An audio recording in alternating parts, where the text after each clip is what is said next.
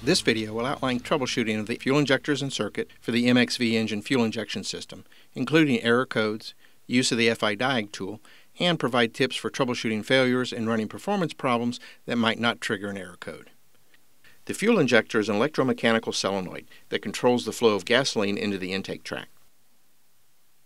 The fuel injector gets battery voltage from the fuel ignition fuse, and the ground side is controlled by the ECU. The injector contains a coil of wire wrapped around an iron pintle, which is spring-loaded to close the injector.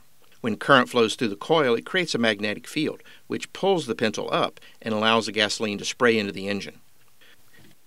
The fuel injectors receive battery voltage from the fuel ignition fuse, and the ECU controls the ground side to turn the injector on or off. When the main switch is turned on, the ECU checks for voltage on the blue-white wire from the number 2 injector and the green-white wire from the number 1 injector. If there's no power on the circuit, the wire is open or shorted to ground between the injector and the ECU, there would be no or very low voltage. The ECU would set error code P0201 for number 1 cylinder or P0202 for injector number 2. Remember, cylinder number 1 is the higher cylinder and cylinder number 2 is the lower cylinder as the engine is normally mounted. When the ECU closes the circuit to open the fuel injector, a magnetic field is created which pulls the metal pintle inside the injector up. When the ECU opens the circuit, the flow of current stops. The magnetic field collapses and the spring pushes the pintle back down to stop the fuel.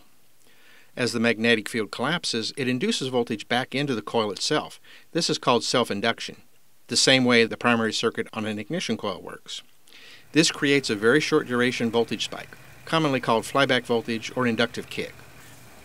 A quick method to test the entire injector circuit is to measure the inductive kick at the ECU multi-connector, even if the engine will not start.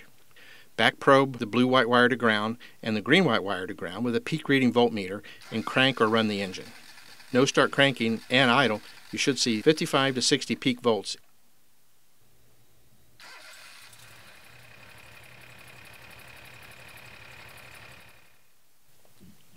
A standard voltometer will not work. It must be a peak reading voltmeter or a peak reading voltage adapter.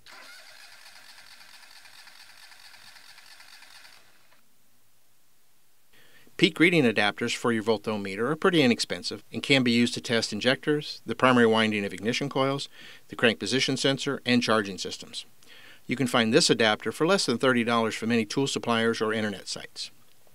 If you get the proper inductive kick, you know the injector is getting good battery voltage, the injector coil itself is good, and the ground circuit through the ECU is good.